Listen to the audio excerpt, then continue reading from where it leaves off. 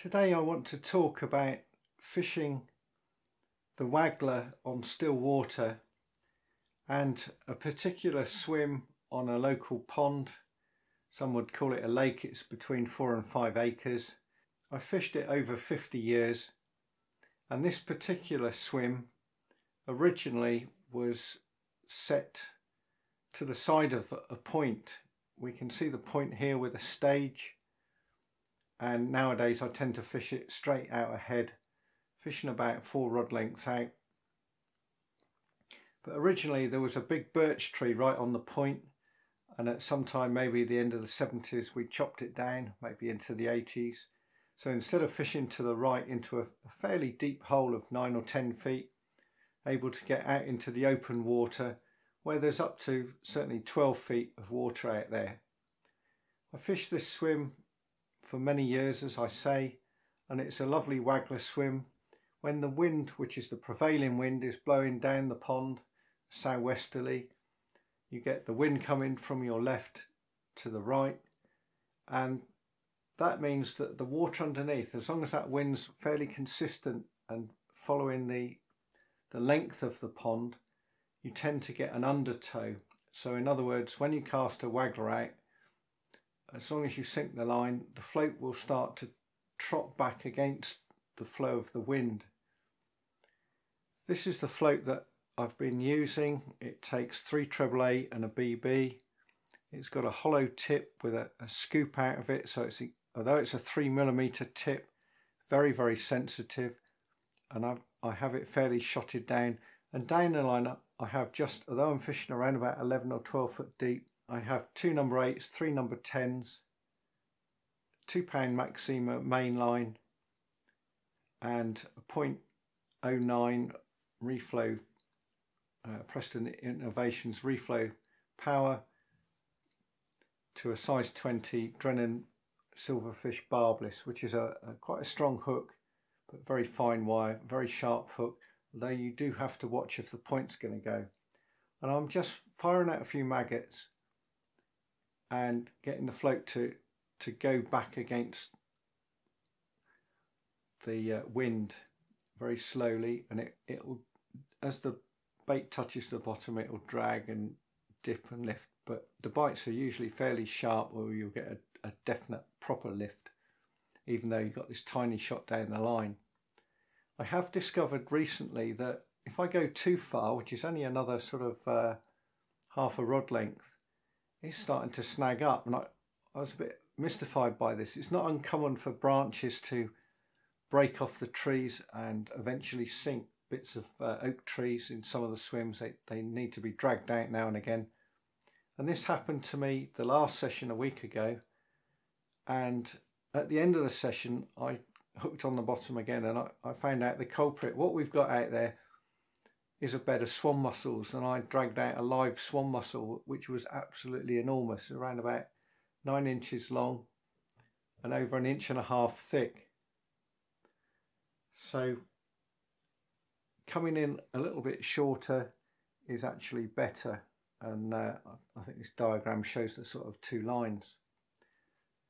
Both sessions produced more or less a similar sort of amount of fish, around about 10 roach and a few skimmers, and none of the skimmers were particularly big. On the first session I did get one about 2 pounds and the rest up to sort of ½ pound. The second session, slightly more skimmers, fish up to just about a pound maybe, and in the second session I did get a rather nice surprise at the end, which you'll see in a bit.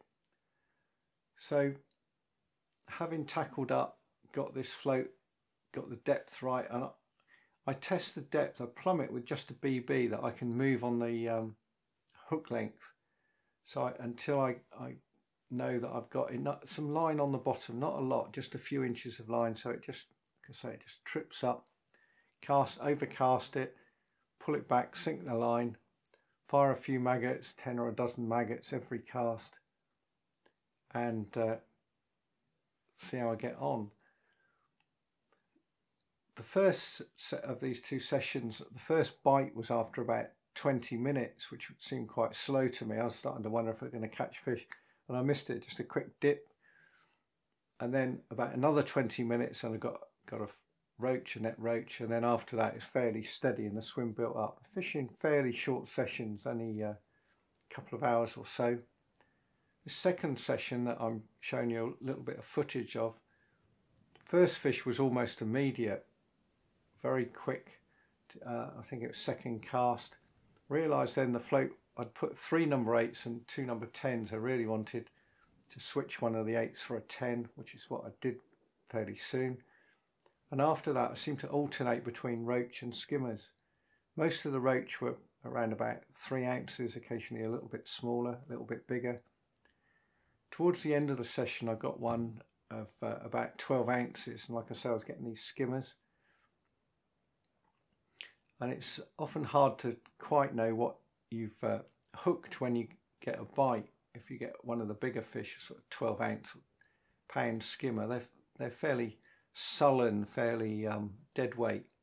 Fishing a very light rod for this. It's a Normark Microlite 2. There were 2 versions of this.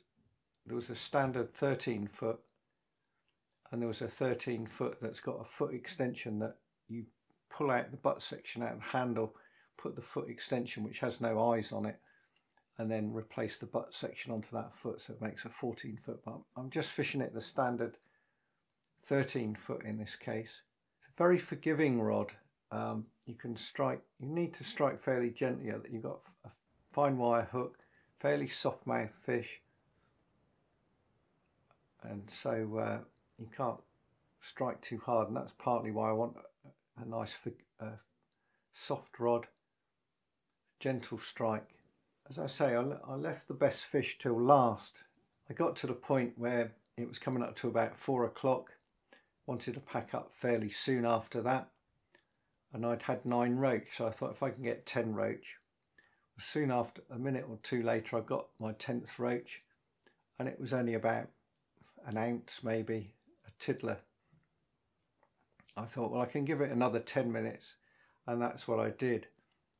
And in that, the minutes ticked away, got to about 8 minutes down, and the float dipped, and again I hit one of these heavier fish, but this was a bit more lively, and as you can see, it didn't want to go near the landing net whatsoever.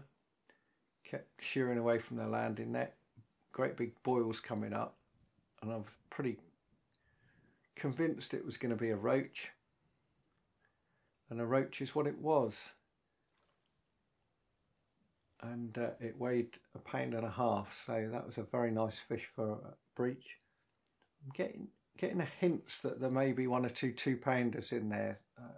Someone's told me that someone did get a couple of 2-pounders, and I lost a very big roach back last May. There may only be a handful of these big fish. There's certainly a few over £1 pound in there, an awful lot of ones that are a few ounces up to sort of 8 or 10 ounces. Quite how to find the bigger ones with any certainty is a difficult thing. I fished up here a lot in last second half of April and into May and June. So I caught lots and lots of roach, anything up to sort of 50 or 60 in a couple of hours. But picking out those bigger ones is the challenge at the moment. So to recap, this method of a waggler tripping up against the wind is a very good one. It's a good long float, as you can see. It's around about 11 inches long.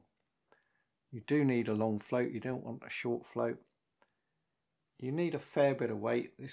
You can use heavier floats than this. I think with roach you're usually better off with lighter floats. With the bream you probably want more weight. If I was fishing for bream there, I'd be fishing it very differently. And even if it was on the float, I'd be using ground bait, probably a heavier float, and take it from there. When I was catching these roach, the wind, as you will have seen, was very swirly, and they were within pole range. Could fish a long pole there, right? Around about 10 or 11 meters, I would think. But the wind was all over the place. I'm not sure I want to try and hang on to a pole. in those sort of conditions. Hope you've enjoyed this, hope you found it interesting. Until next time, goodbye for now.